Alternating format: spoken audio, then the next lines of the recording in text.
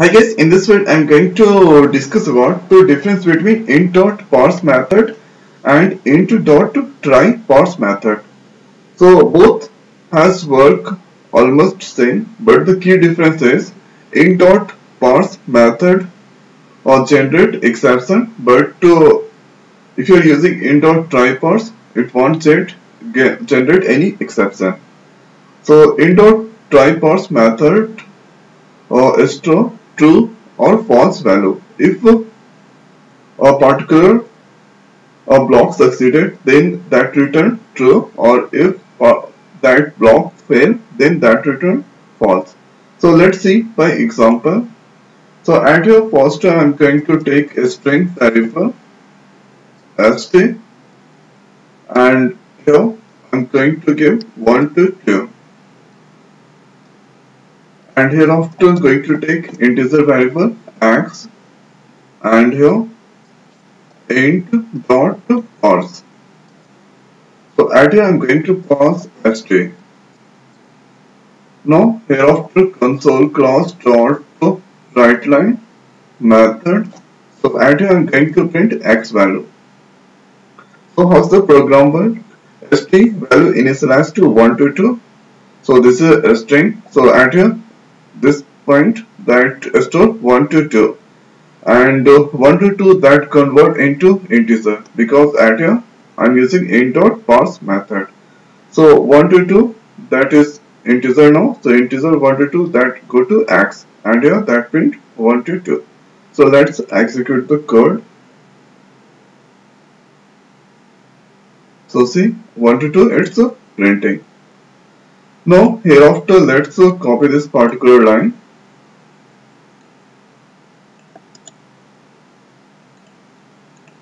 and hereafter write down, and here this time going to initialize at here null, and here I'm going to give str, and here x1, and here str2.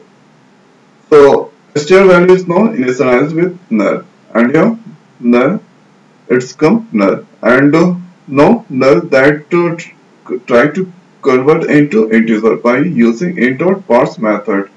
So that won't happen, so that will definitely give the exception. So let's execute and see. So 1 to 2 it's printing. Now here that generate the exception.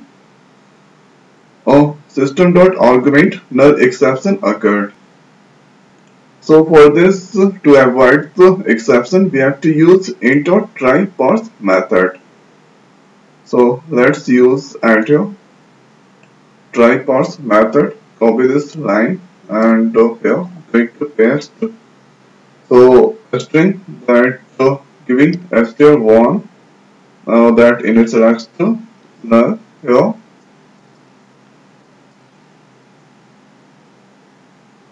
I'm going to take the integer variable res, and hereafter going to take bool variable initializing with b1, and here int dot try parse. So and here try parse or take two parameter. First is integer and next first is string type and second out int. So I bought this one. TryParse convert the string representation of a number of its 32-bit signed integer. A return value indicate whether the conversion is succeed. So if res value, so at here let's give str1. So this is a string type, and write out and here res. If res value is 0, that means the operation failed. If res has some value, that means the operation succeeded. So at here, let's print console class dot write line. So at here I'm going to print the value of b1, and here I'm going to print also res value. Now hereafter let's execute the code. So first I'm going to mark this one in comment, otherwise that generates the exception. And hereafter let's execute the code once more time. So 1 to 2 it's displaying for this one here. Or this operation is failed. That's why here that generate false and here res value 0. So res value is 0 now. Let's check what is the value of this on. So I'm going to copy this and here I'm going to print Control P. Now hereafter execute the code. So see at here 1 to 2 for that one here false. So this value is now returning false and false value go to B1 and here res value is 0.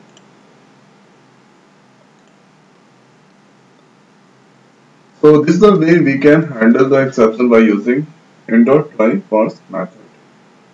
So hereafter I'm going to mark this one comment and here as dot slash.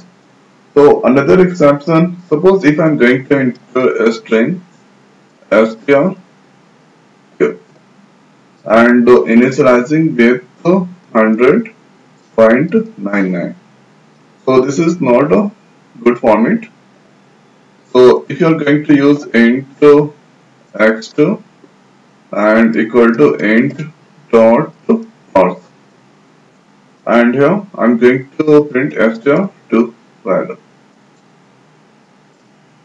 Now hereafter console close.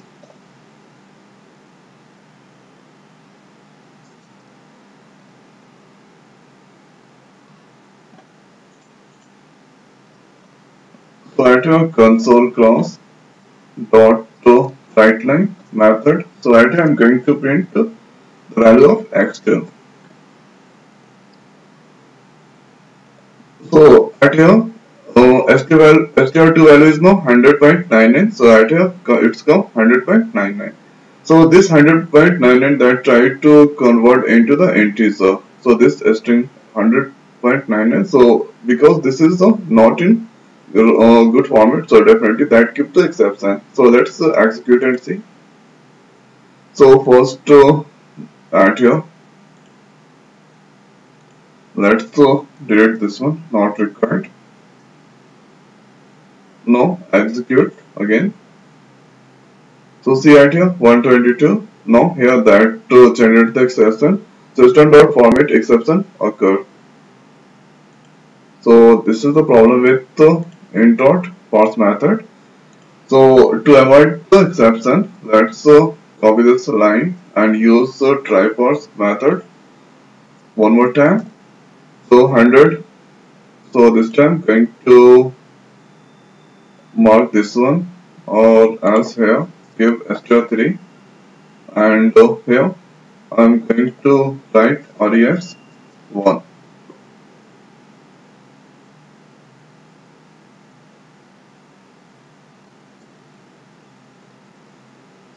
And hereafter write bool of b2 equal to int dot try parse. So at here str3 or comma out res 1. So hereafter this is a code. Now here let's mark this one comment